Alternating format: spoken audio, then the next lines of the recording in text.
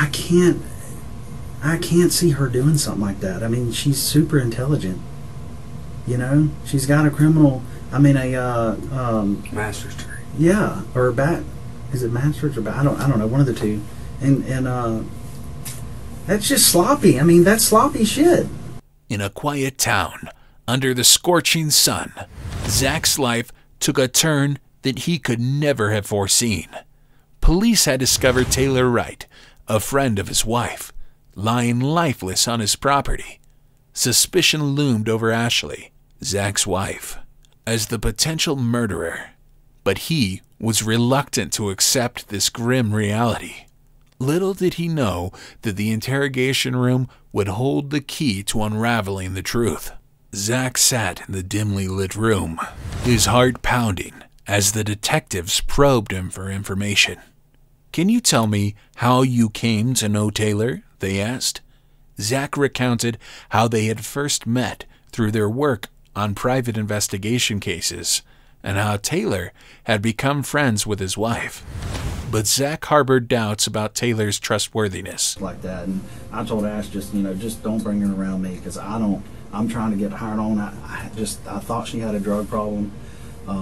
Ash kind of thought she Did you ever see anything though? No, she carried a bag. She had a little bag that she just she just guarded with her, and I just knew something wasn't right. I knew. Have y'all talked to Jess Wood at all about her? I have not. They were hanging out for a little bit. How far back does that go? I don't know, just before Jess started dating this new girl. So, and I know that there was a night that she would vanish for days, unreachable, and her behavior had begun to raise suspicions. Zach tried to explain that their relationship was strained by her disappearing acts. As the questions continued, Zach tried to provide an alibi for his actions on September 8th, the day Taylor was last seen. At the seafood place at 9 Mile in Pine Forest, I ate there, and I remember eating by myself, and I remember Ash not being able to make it because she was tied up with work. So I ate by myself. He recounted using his debit card for lunch, insisting that he had been alone as Ashley was tied up with work. Did you pay for cash, or did you use my debit card? That's generally what I use, is that one. That's the only thing I got is that debit card. And who is that through? Wells Fargo. Okay. So you'd have used your debit card there. Zach believed he was defending himself and had no linking of the mounting evidence against his wife. The 554 number. Do you always keep that on you? Yeah, I reckon. Do you ever loan it out to anybody? No. Okay. No. Would you ever loan it to anybody? Or no. Do you remember Ashley ever using it, taking it with her? No. Never. Okay, did it ever get lost or stolen or anything and get replaced? No, not that I recall. Okay. The detective subtly pushed Zach, seeking to confirm his whereabouts through his phone records. It was a pivotal moment in the interrogation. They discussed the property where Taylor's body was found, the last place Zach claimed to have been. They inquired about his phone, ensuring that no one else had access to it. Amid the questioning, the detectives delved into financial matters, asking if Zach had any knowledge of the money that Taylor had entrusted to Ashley. Do you know anything about this money that Taylor had given you all? No, absolutely not. She's never given me anything.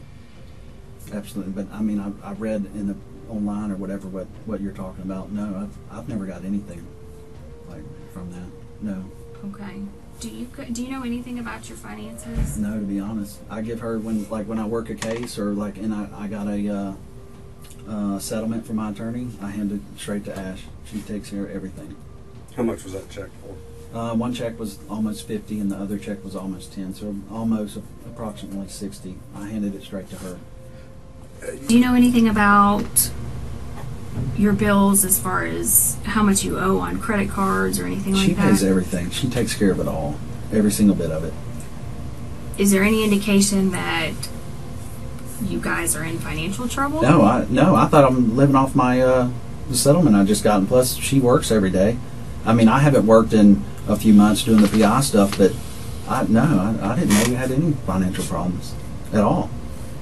No. I mean, I just got $60,000. I don't. As the conversation turned to guns and firearms, they asked about Ashley's gun ownership. Zach tried to be forthright, explaining his and Ashley's connection to firearms. Does she carry a firearm? I haven't seen her one in quite a while. Not at all. Mm-mm. Do you own a 38 I- airweight? Yes.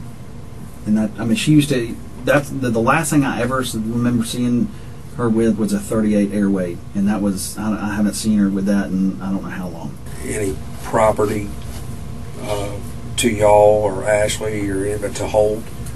Not that I know of, Jason.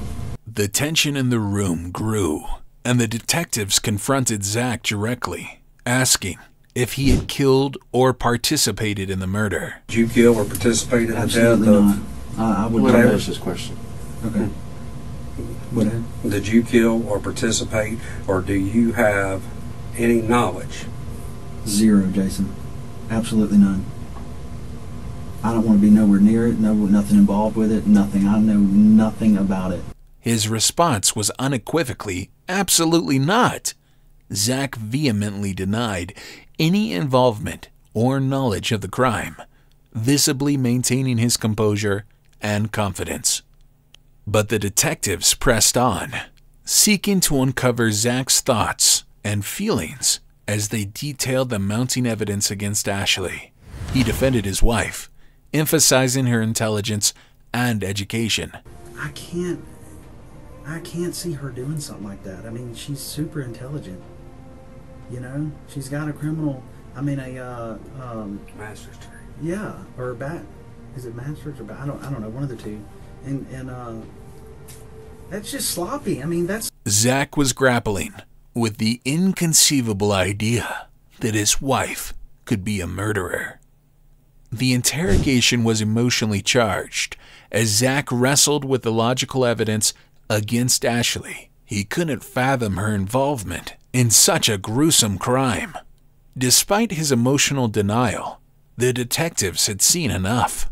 They knew the truth lay elsewhere. Zach consulted with his lawyer and signed a search warrant, allowing the detectives to access his phone records. And if you don't have any questions and you agree to it, you can sign right there. And we'll take you down there to go grab it and bring it back up here. And hang on a second, I'm going to take all this stuff and get my keys. Eventually, he was cleared of any wrongdoing and allowed to return home. But his wife, Ashley, faced a different fate. In a courtroom, the jury delivered a verdict. Little lies from her. So, and stuff just didn't start seeming right. And Ashley MacArthur was sentenced to life in prison with a mandatory 25-year sentence, now separated from her husband, serving her time behind bars for a crime that had shattered the lives of all involved.